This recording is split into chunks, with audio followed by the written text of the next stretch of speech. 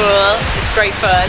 I enjoyed the first two. I did the one in Manchester and I did one in Atlanta in 2011 as well. And Manchester was an amazing experience for me because I'm from the northwest. I've been able to swim in front of my friends, family, and the way that we put it on and hosted it was incredible. And the fact that it's head-to-head showdown, Europe against America, like 4 American girls against 4 European girls, it always works out as a good contest. And I think we've built each year, like 2009 we got absolutely hammered in the points, 2011 we're a little bit closer, and I think this year the competition is going to be really close because we've got a great team and I think we'll come together really well for it.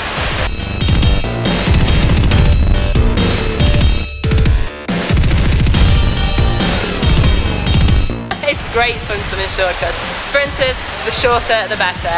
So short course is great because you can use your turns a bit more, everything's a bit faster, a bit more fast paced, you can get your rates up a bit more, so it's all about speed. And a 50 freestyle short course, there's no room for error at all, literally. You gotta work those walls and work the start, so I like competing short course, it's gonna be good fun.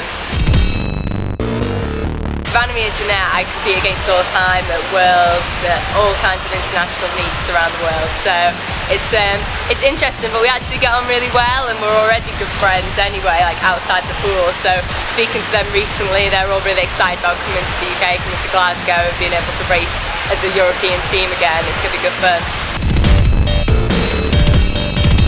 Duel In The Pool is going to be awesome for people to come and watch. Head-to-head racing, the fastest swimmers in the world, all competing in Glasgow.